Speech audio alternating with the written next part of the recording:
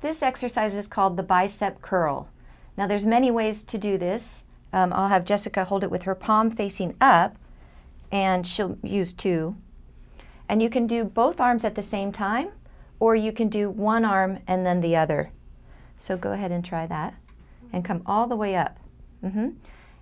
And you want to keep those shoulder blade muscles engaged, so you're doing just a little bit of a squeeze in between your shoulder blades.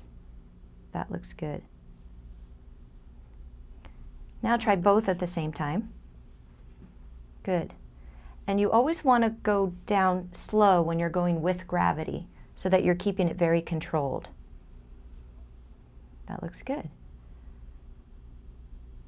Now let's show from the back so that people can see what's going on with your shoulder blade. So she keeps this nice and engaged as she does a bicep curl.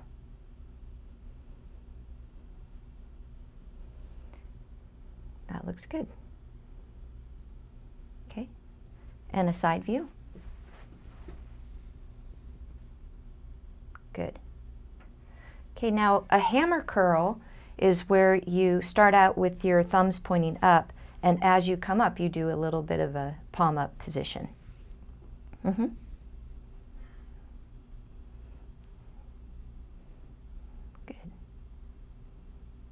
Perfect. This exercise is working the tricep muscle, which is in the back of the arm.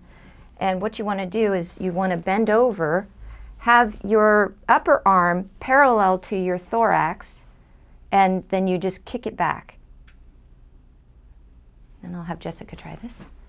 So notice how her upper arm is parallel to the floor, and then she's just going to move from her elbow, trying to get that arm straight. So it's working this nice tricep muscle. Notice also that her spine is nice and straight, so she's not causing any other problems in the low back. Good.